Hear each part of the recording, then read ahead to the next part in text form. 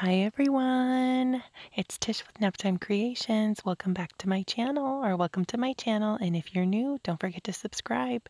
Today we're going to be doing a Dutch pour with Primal Flow Premix Ready to Pour paints. I'm working on a 16 by 20 canvas. This canvas I had poured previously and scraped it, so that's what the basically coloring you're seeing, the pink, is just scraped paint from a previous pour. We're going to be using shimmer black, cobalt turquoise, plum perfect, and ink and gold for this pour. And the Primal Flow paints are ready to go. All you have to do is shake the bottle and then pour them. They're super easy to use. And if you want to check them out, I'll link all their information below in the description box. So I'm just going in with my shimmer black. I'm just pouring, I would say probably about 3 ounces of the shimmer black on the 16 by 20 canvas, and I'm going to tilt it just like I would an acrylic pour until it's nice and evenly distributed. Now I'm going to go in with my cobalt turquoise, and I was just going to say I cut out the tilting just to save time so you guys didn't have to sit through that. So I'm just making a diagonal line, as you could see, straight from the bottle with the turquoise. Then I'm going in with the plum perfect on top of that, and some of that really pretty ink and gold. This gold, you guys, you'll see at the end, it dries so beautiful and metallic. It's amazing. I'm running out of my ink and gold, as you can see, so I was trying to squeeze every last drop out. I'm just flooding my little line here with some of that shimmer black, and I'm going to go in with my lung power here and just kind of blow that shimmer black over my colors. And then I'm going to go in with some of my cell activator. This is something that I mixed up on my own. It is the Amsterdam titanium white and Floetrol, and that is 1 teaspoon Amsterdam titanium white acrylic paint to 2 3/4 tablespoons Floetrol. If you want to see exactly how to mix it, I will link the video down below where I show you how to mix that. It is my bloom technique video. So here I'm going in with my Revlon hairdryer on cool temperature setting and high airflow setting, and I'm just blowing that white over my colors to get those nice cells. And this hairdryer I got off Amazon. It's a 1875 watt Revlon hairdryer, and it works pretty well to move the paint around. So here I'm just going in with my lung power and just kind of blowing out some of the sections just to kind of make them a little bit more wispy into that negative space shimmer black. But I'm really loving how those cells are developing from that Amsterdam titanium white. And I'm going to go in and do a diagonal line here on the bottom right corner and the top left corner, just to kind of give it a little bit more interest. I was just going to do the one in the center, but I thought it was missing something. So then again, I'm going in with that plum perfect right on top of the cobalt turquoise. And I'm really tapping that ink and gold, and it started to kind of explode on me. I was like, oh my gosh, I didn't want that much to come out. So I'm just doing the same thing, adding a little bit of the ink and gold. And then I'm going to put in some of that shimmer black around each of the lines. And I will show you my new favorite way to kind of varnish my paintings at the end of the video. There's 2 spray varnishes that I'm really loving right now. They're not exactly varnishes, but you'll see at the end of the video, so just stick around for that. And then I'm just going in with some of that titanium white again on top there, just so I can get those pretty cells. And I use my lung power, like you saw, just to blow that shimmer black over my colors there. And I was getting low on my white here, so I was just really trying to get every last drop out of my little container. This white will last you a really long time. You don't have to make up a whole bunch of it, which is nice.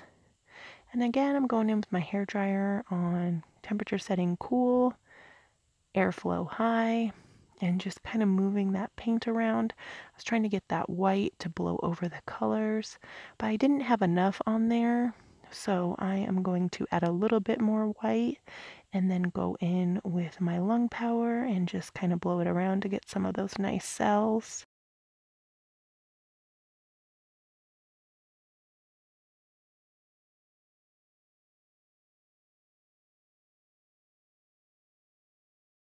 And here I'm going in with my lung power again, and I accidentally dipped my hair in the white. You can see it. Boom! I dipped my hair in the middle there, but that's okay. And when you're blowing that white, you want to make sure you're kind of blowing it down and out over your colors. So that way it spreads out nicely over your colors and gives you that nice lacing. So that's how I like to think of it. You're trying to blow down and out. That's the easiest way I thought I could explain it to for it to kind of make sense to everyone.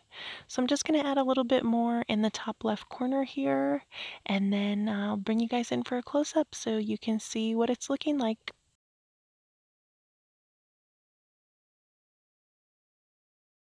And here is the wet finish close-up.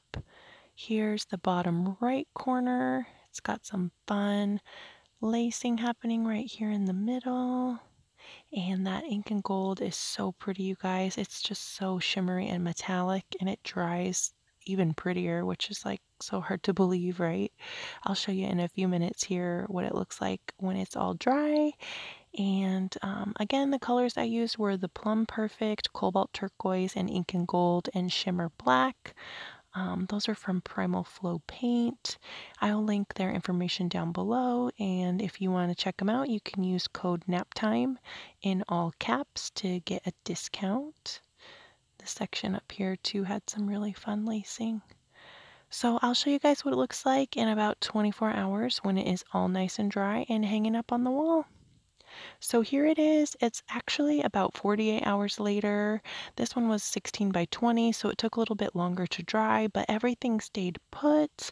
It didn't move around at all. All of the nice cells and lacing stayed put. But look at that ink and gold. It is so bright and metallic and pretty. See how beautiful that is? It's like my favorite gold to use. I'm gonna have to order some more soon, because remember I was like totally out. So how I like to finish these paintings, I have two sprays that I like to use instead of varnish, because with varnish, you know, you can get brush strokes. My other favorite way to finish my acrylic pours is resin, but I'll show you guys here in a few seconds what my new favorite two products are to use to finish my acrylic pours. But what do you guys think about this one? Let me know down in the comments. I love hearing from you guys. I hope you guys are all doing good so far and you're having a happy new year. Happy 2020 to everybody. I started off my first day of 2020 with a migraine, so that was no fun, but I'm feeling much better now, so that's good. I was like, oh no, I don't want to start the new year out this way. So here are my two favorite sprays to use on my acrylic pours. This is the Krylon Triple Thick Crystal Clear Glaze. So what I like to do is on a nice day, go outside, spray 2 coats of that Krylon Triple Thick Clear glaze, wait for it to dry, and then the next day go in with 1 coat of this Rust-Oleum 2x Gloss Clear spray. And this has UV resistance in it, so that's good to protect your painting as well. And I did that on this little guy here, and look at how shiny and glossy that is. Can you guys see that? It looks like it has resin on it. See how pretty that shine is? This is my bloom technique piece that I posted a few videos back. If you want to check that out, I will link it down below. So again, I just like to use these 2 sprays, super simple and easy, and you don't have to worry about brush strokes. So thank you guys so much for watching this video. I appreciate you guys so much. If you liked it, go ahead and leave me a like, or another thing that would help me out is if you go watch a few more of my videos or even a playlist. Thanks again, guys. I'll see you on Monday for another video. Bye.